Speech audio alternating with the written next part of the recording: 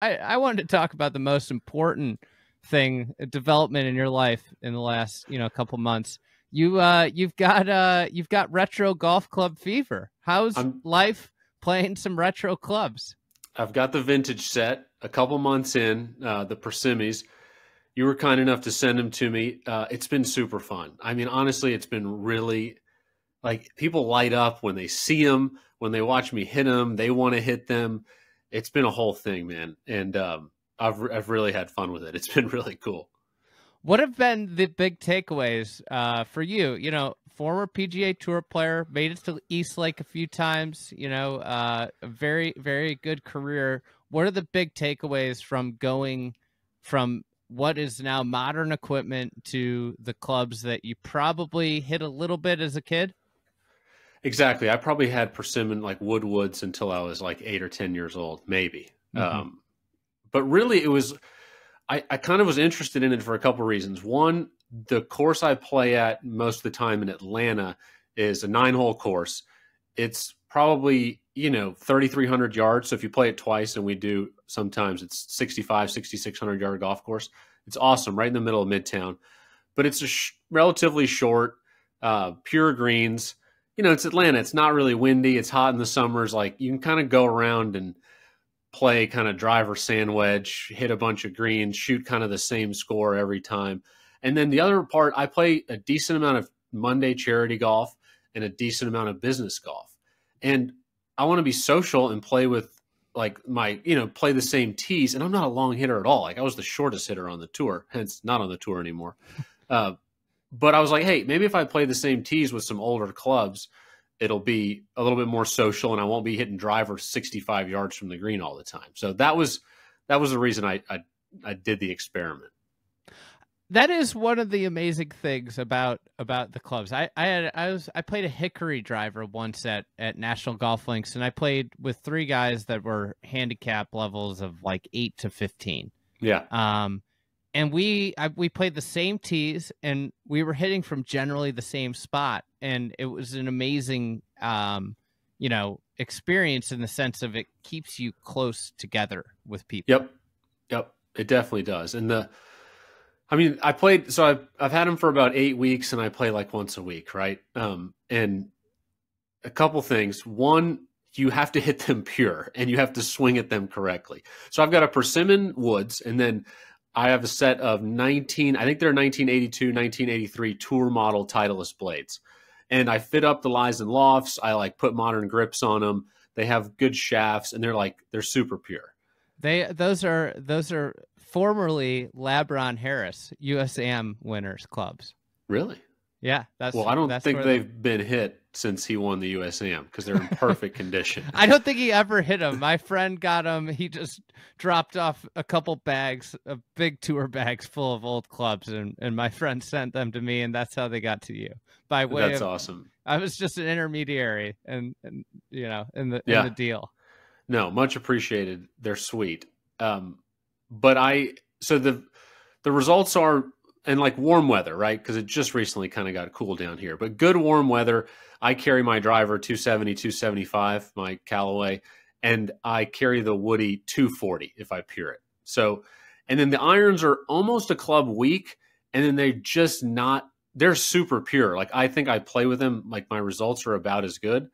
But I hit a 7-iron, instead of hitting a 7-iron 170, it goes 155. So you're looking at the game being like a completely different proportion. Like a 400-yard hole is now a driver and a 7 or an 8-iron, as opposed to a driver and a 52-degree wedge, right? And so it's a totally different deal. I think the big thing from my year and a half doing it was the carry distance of the driver. Yeah. All of a sudden, like 240, you're pumping it. And if the course is firm and fast, like the ball is going to get out there. You can get it out there 280, especially with the modern ball. It kind of knuckles. It doesn't get up the way, I think if you were playing an optimized ball, you might be able to get a little bit more carry out of it. But just bringing it back that much brings so much more hazards into the game. And then what I noticed is when you're just consistently hitting like 2 or 3 more clubs into the greens, it is just such a harder game. Yeah. It's totally different. And then par threes are the same. Like that 190 par three, like if it's warm out, I can like turn down a 6-iron or just hit a 5. Like the 190 is a 3-iron with that vintage set. And if you don't hit it right in the mouth, it's going 165, you know? And the crazy thing is that I used them exclusively for like 8 weeks. And then Saturday I went to hit a few balls and I got my gamers back out. And I have never had that good of numbers on my driver because I basically learned with the persimmon that if to swing up on it more, and all 14 of the vintage clubs, if you don't hit them right in the middle. And honestly, I picked up like 3-4 yards with my irons. Like I had comfortable distance with my irons and I was swinging 4 up on a driver, 2700 spin. And I have struggled for 20 years to get under 3,000 spin. So the first time, and I wasn't even trying to, like I had just basically learned how to hit a driver properly by playing these old heavy clubs. And it was pretty wild. I mean, really wild. It's funny. I got one of the reasons I got into this rabbit hole is some of my clubs broke. Like my irons, the epoxy wore off. And anybody that knows me, it's like the worst thing. Everybody's like, oh, it take 2 seconds for somebody to fix it. It's like, well, it's not that. It's me getting to somewhere somebody will fix it. So anyways, that's what that kind of threw me into this, where I just started playing with the old irons. Then I went to the old woods. But anyways, I felt the same way, is that I came out of it a way better golfer. I was missing a lot more greens, so I was chipping more. So I became just like way better around the greens. B, I actually think I picked up speed with a modern driver because I was playing a heavy persimmon driver for a year and a half. And like you said, you really have to hit up on the ball, especially with the modern ball, because the ball, that's the only way you're going to get it up into the air. Yeah. And it really made me realize how lazy I swing at my modern driver. Like kind of, unless I'm playing, and I rarely ever play like Shinnecock. It's like 7,400 yard pars, right? Like most of my golf, I'm just making lazy swings and it goes out there like 265 and it rolls and I hit a wedge into the green, right? If I'm playing an up tee, especially. With the persimmon driver, you cannot make a lazy swing. Like you have got to you've got to turn and you've got to try to smoke it. The only way to hit a really good shot is to try to smoke that persimmon driver. It's like the old videos of like Seve or Norman hitting drivers. Like, if Rahm swung that hard at a driver today, he would hit it like 400 yards. You had to like crank on it. And then when I went back to the modern driver, I was still trying to crank on it and I was shipping it. For me, again, I'm short. So is this your announcement that you're coming back to PGA Tour golf? Because you're but I wish 8 weeks. I wish I would have never done this when I was playing, because everything's got to be so finely tuned. But I really wish, like on an off week, I would have played or practiced for 3 days with a vintage set. I do think it would have helped. I think there is like a thing where you get in some driver ruts with modern driver, and it's like it's really just bad habits. And when you put that, like, there's something about when you look down at the persimmon in that small head, it makes you refocus and really think about making a good swing. And as you said, like, you have to turn, right? And that focus, I think, like, if you're in a driver rut, it sounds so, and it's just like anything in golf, right? It's counterintuitive. Is like, hey, if you're struggling with your driver, put this persimmon in for a day and a half, and then you're going to be better. You're going to take this harder to hit club is going to get you out of the rut, because it's just like, you have to focus on hitting it well. Like it's kind of crazy. It's like, it sounds so simple, but like the focus that requires it will make you a better player. Do you have like a favorite memory of somebody like looking at it and wanting to hit it?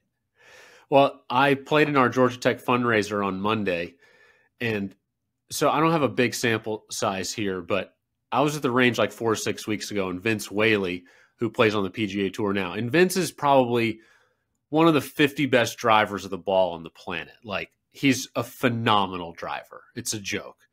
And he picked up this persimmon, and it was going shorter, but it was absolute high lasers. It was really impressive. So then the Georgia Tech team at our fundraiser, they grab it, and kind of the same thing happened. I mean, one of the guys that's kind of battling for the 5-6 spot, he pulled it out, and the first 2 or 3 were like pretty ugly, right? Like really pretty rough. And then this freshman that we've got from Louisiana who swings it like a tour player, he tees this driver up, and he hit like a 280-yard laser on the first swing he made. So I think like really good drivers doesn't affect as much.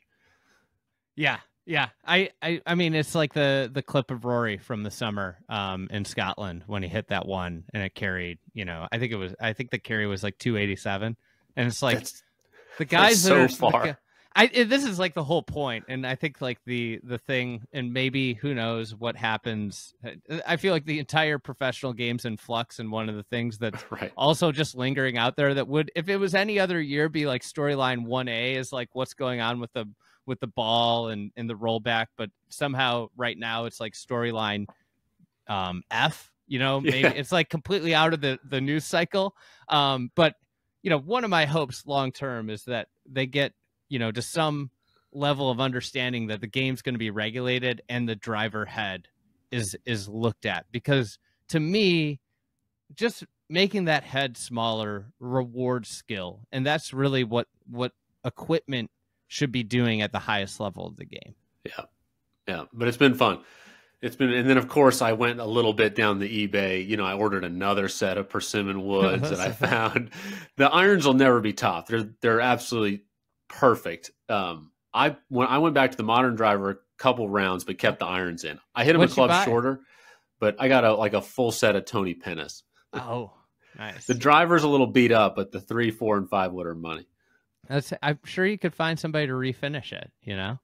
Yeah, I just don't hit it like it does. It's not good. Like it just doesn't come off right. I think that one needs to be retired I mean, that's the way the clubs, like, I couldn't imagine playing pro golf in the like 80s and 70s and even early 90s, where it's like you're trying these clubs and like some just work, some don't, compared to now where it's like this like science of like, this is your club, right? Yeah. Like, and then you think about all the careers that kind of like made some bad equipment decisions, and it's like, oh, he lost like 5 years because he played a terrible golf ball. But that's something that doesn't really happen anymore. That happened during the first part of my career. You had like the Stuart Applebys and the guys that switched, and then everyone makes such good stuff now. It doesn't happen to anyone anymore. It really, like Xander, Rahm, they've all switched and they are still 1 and 3 in the world or whatever they are. I don't, maybe it does, but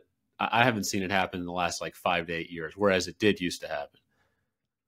Before I got my new clubs, I was using it was the Callaway Apex Pro. Remember the black head is like probably a 2015 driver. Yeah. And now I have the Paradigm, and I have to say it's like astonishing how good the driver is. I know. It's really good.